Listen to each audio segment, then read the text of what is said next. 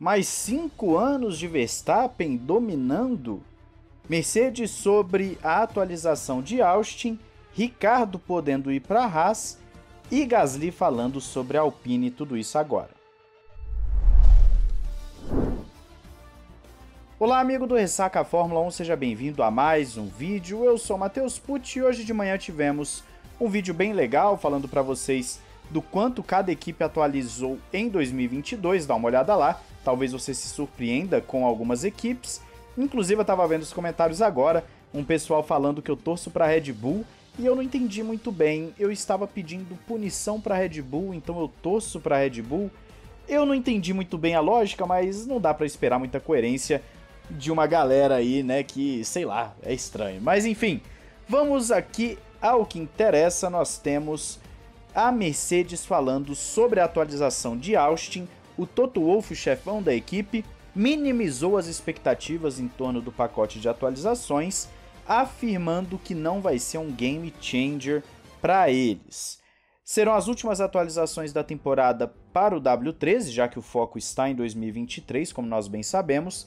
E também aquele período Japão-Singapura não foi legal para a Mercedes, que perdeu muito terreno para a Ferrari, mesmo que a performance esteja ali. Então o que nós temos agora é uma Ferrari bem na frente, a Mercedes já está praticamente se conformando com o terceiro lugar de construtores, e a não ser que tenha um resultado surpreendente, as flechas de prata vão passar sua primeira temporada desde 2011 sem uma única vitória. Pois é, se no início do ano alguém falasse que a Mercedes não ia vencer pelo menos uma, né, ali antes da pré-temporada, era louco. Agora nós estamos vendo que o mais provável é que a Mercedes realmente termine a temporada sem uma única vitória.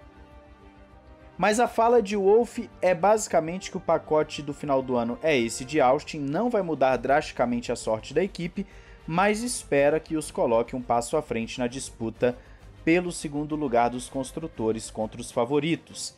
E Austin é uma ótima cidade, ele gosta do circuito também, que é uma pista desafiadora, que produz boas corridas, então ele está empolgado por estar de volta e espera um bom show para os fãs. Essa é a fala de Wolff, eu quero saber a sua opinião aí nos comentários. Pierre Gasly falou sobre sua ida à Alpine. O francês, que passou praticamente a sua carreira inteira na Red Bull, a carreira da Fórmula 1 em si foi no grupo Red Bull o tempo todo, e o Gasly falou sobre essa mudança, afirmando que a oportunidade veio no verão, foi quando começou a conversar com a Alpine. Obviamente é uma grande mudança para ele, porque está com a Red Bull há 9 anos, e definitivamente dá a sensação de fechar um capítulo e iniciar um outro, mas pareceu natural a decisão correta. Ele diz isso baseado onde está na carreira agora e nas ambições da Alpine, pelo progresso que a equipe fez nos últimos anos. Estão melhorando, têm a ambição, o projeto de vencer em 100 GPs e estão indo na direção certa, então para ele, Gasly, é o momento certo de sair da Red Bull, aproveitar essa chance com uma montadora, ele acredita no projeto. Quando perguntado sobre os critérios que fizeram ele tomar essa decisão de deixar a AlphaTauri, Gasly afirmou que o mais importante é que eles deram a certeza, a vontade de querer ter o Gasly com a equipe. Deixaram claro desde o começo que não seria uma negociação fácil entre as partes envolvidas, mas estavam com muita vontade mesmo de tê-lo lá, então ele se sentiu valorizado.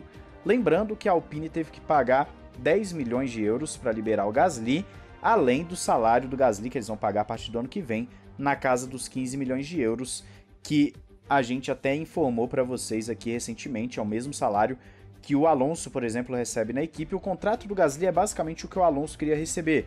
O salário, o tempo de contrato, tudo é basicamente o que o Alonso queria receber, só que o Gasly é que acabou ficando com esse contrato. Gostou da contratação? Diz aí nos comentários. Vamos agora falar de Haas. Nós sabemos que eles têm dado umas indiretas, o Gunter Steiner na imprensa, falando, olha, se o Ricciardo quiser, a gente pode conversar. O Ricciardo já falou em entrevista que não pretende ir para a Haas ou para a Williams, mas o Gunter Steiner, mais uma vez, veio a público falar, se ele está interessado, não pode ter vergonha de me ligar, eu não vou correr atrás. Ou seja, Gunter Steiner está deixando claro que a vaga está aberta para o Ricciardo, mas que ele não vai ficar correndo atrás de piloto, até porque nós temos dois nomes que estão muito fortes na imprensa estrangeira, que são Nico Hülkenberg e Antonio Giovinazzi, sendo que o Giovinazzi tem o apoio da Ferrari, o que facilitaria uma negociação. Essa é a dupla considerada mais forte para substituir Schumacher, que é praticamente carta fora do baralho, por mais que a equipe afirme que estão sim conversando sobre uma possível renovação. Você lembra muito bem no vídeo que postamos recentemente que o chefe da equipe, o Gene Haas, no caso o chefe, o dono da equipe, o Gene Haas, afirmou que se o Schumacher chegar a vencer e tal, beleza, ele continua na equipe, mas ele precisa parar de dar prejuízo, de bater tanto. Então é praticamente ele falando, olha, não vai acontecer, ele não vai vencer corrida e ele não vai parar de bater, então ele não vai ficar conosco.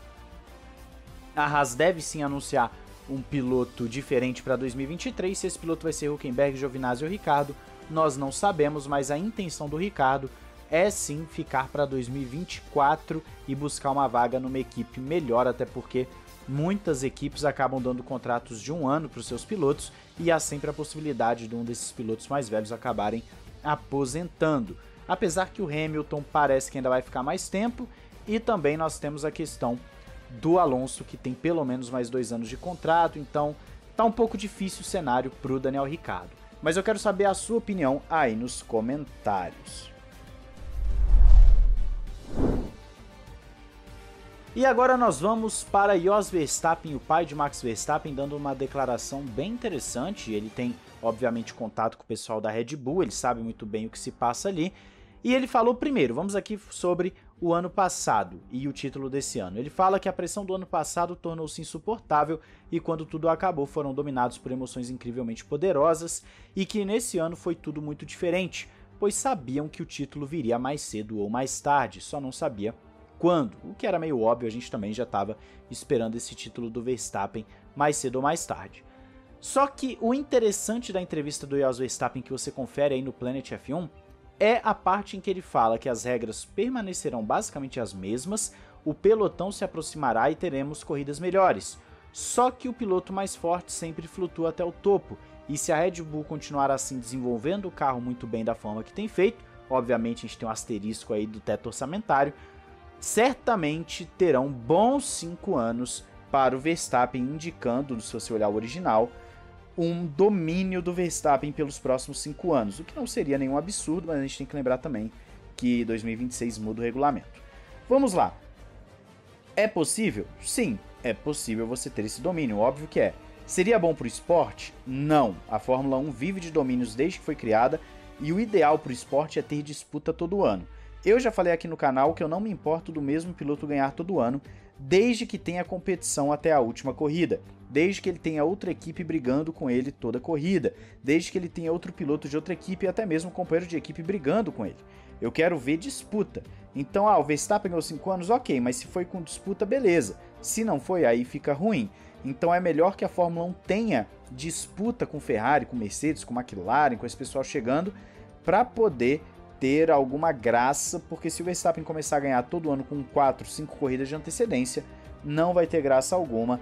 Até quem é fã do Verstappen, eu acredito que não deve querer muito isso, porque perde muito do brilho. É até melhor para o piloto ganhar um título em cima de um rival ferrenho do que simplesmente com muita antecedência. Mas é isso, eu quero saber a sua opinião aí nos comentários. Não esqueça de se inscrever e ativar o sininho para não perder nenhum vídeo. Um grande abraço, valeu e falou!